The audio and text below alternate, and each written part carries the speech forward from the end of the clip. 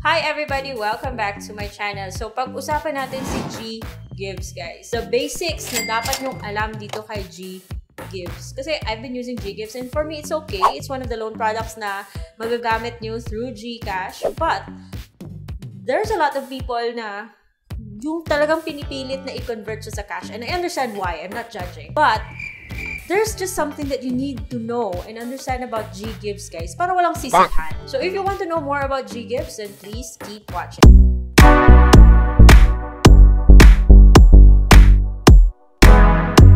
Hello everybody, welcome back to my channel. This video is not sponsored. My aim is to help you understand ano bang drama to ni GGives, paano siya gamitin. If you're here kasi nag-expect kayo na turuan ko kayo kung paano siya i-convert sa cash, well, baka ma-disappoint lang kayo.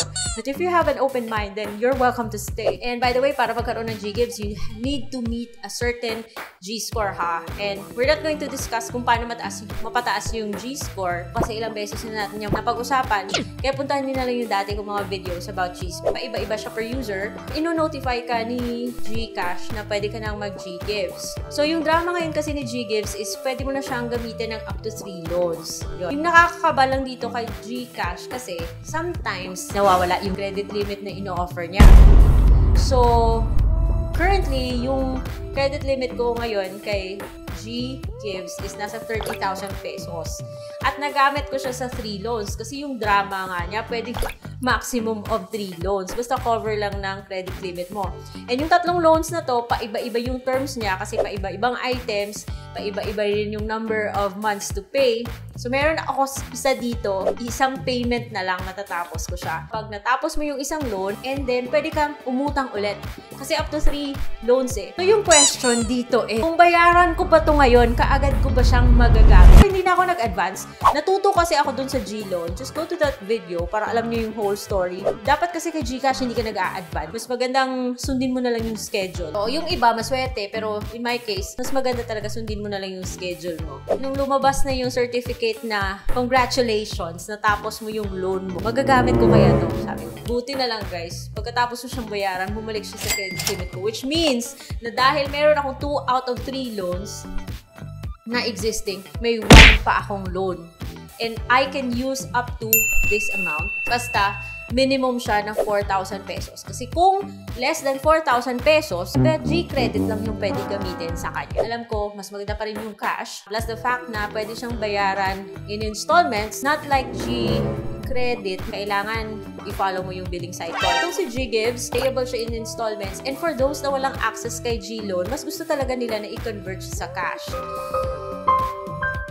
There used to be a way na i-convert siya sa cash, but na-stop na eh. Kasi, hindi na siya tinatanggap sa Shopee, if you know what I mean. May iba nagko-convert, quote-and-quote. Pero I'm not going to give you links, not going to point you in that direction kasi sumasablay kasi. There was one viewer na sinuggest niya sa Grab daw gawin to. Tinry ko, hindi naman nag-work. I went to the comments, the FAQs dun sa help ni GCash. Mas mabuti na yung klaro, diba? By design, si GGives talaga is not meant to be converted to cash. And so, although there are ways, may mga nagko-convert, pero mahirap na. Baka problema lang yan.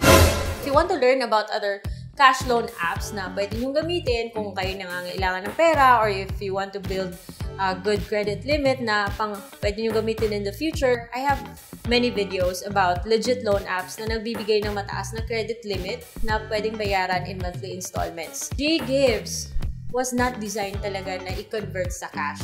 Nakahanap lang tayo ng loophole dati and for a while, we enjoyed it, especially yung Shopee method, but na-stop na yun noong April.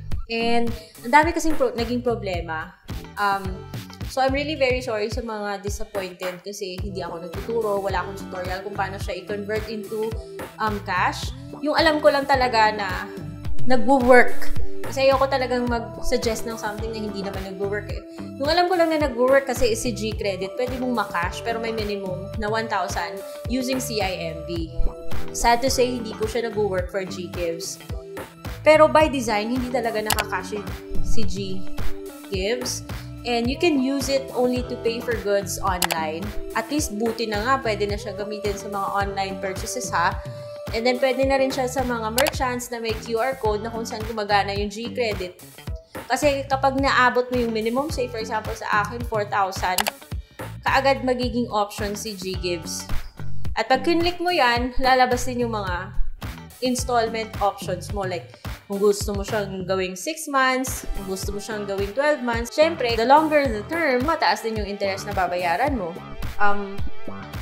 Pero at least nagiging maliit yung monthly amortization mo.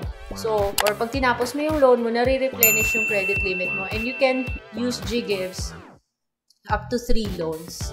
So, yun yung limited offer niya, kumbaga.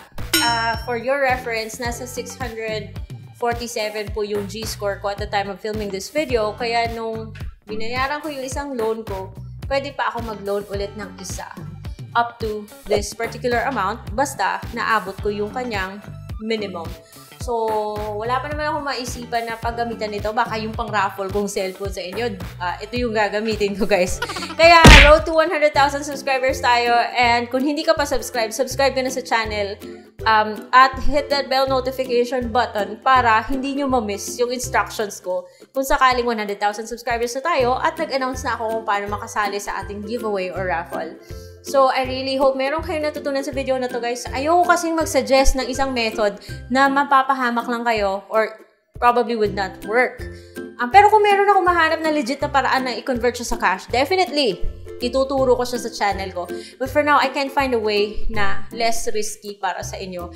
And I hope you understand. So, I leave it here for now and I hope to see you on my next vlog. Bye!